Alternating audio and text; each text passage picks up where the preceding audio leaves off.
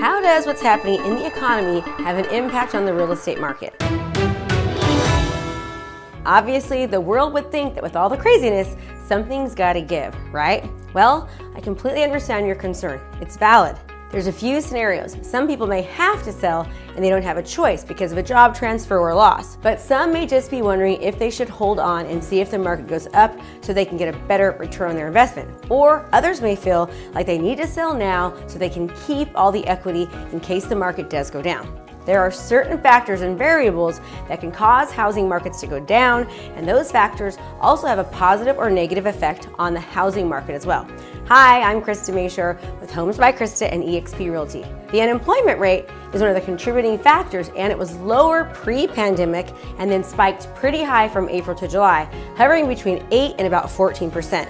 But it has been coming down month after month since April, which is obviously a positive sign. Obviously, we are hoping that it keeps coming down. Experts are projecting that it will continue to drop. There have been several recessions in the United States throughout history, but if you look historically at the times during recessions where the number of months that unemployment was greater than or equal to 9%, the recession of 2020 is the lowest. It puts unemployment in perspective to where we are right now, nowhere near what it was in the past.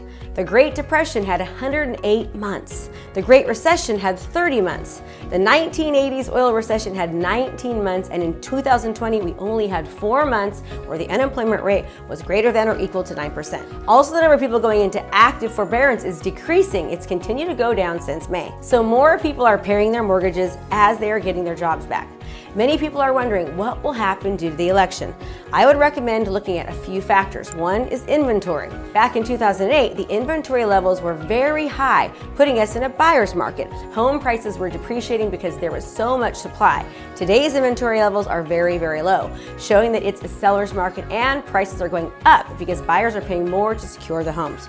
Also right now, the percentage of equity that homeowners have is very strong. John Burns Consulting tells us that 42.1% of homes owned in the country are owned free and clear. They have no mortgages at all. And that 90% of homes have at least 10% equity, which indicates that less homes will go into foreclosure due to the amount of equity that they have. So there's a lot of data that points to a positive forecast for the housing market in the future. Feel free to reach out to us at no cost or risk for a hassle-free strategy session. I'm looking forward to hearing from you, and as always, Krista Mashore here. Make it a great home selling and buying day.